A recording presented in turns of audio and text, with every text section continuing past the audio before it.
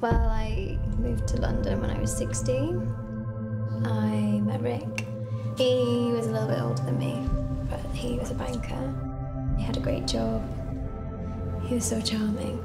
Felt like I needed him. Felix, we don't actually need you today. I don't know who that guy was over there, but he clearly doesn't deserve you.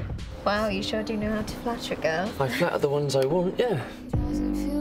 No, he's cheating on me. In fact, I know he is. I mean, all these strange work outings, you know, having to suddenly leave in the middle of the night. No, he's cheating on me. I want to invite other men over to your house and give them permission to make love to a married woman. I think it's just time that this little fantasy ended before it gets old. You told me you loved me. No, I didn't. You told me in your house.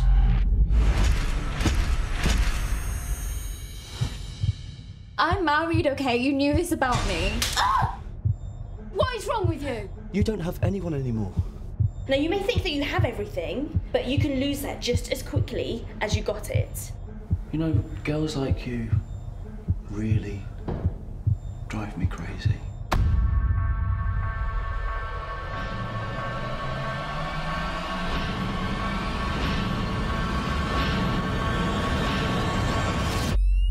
Felix, nice to meet you.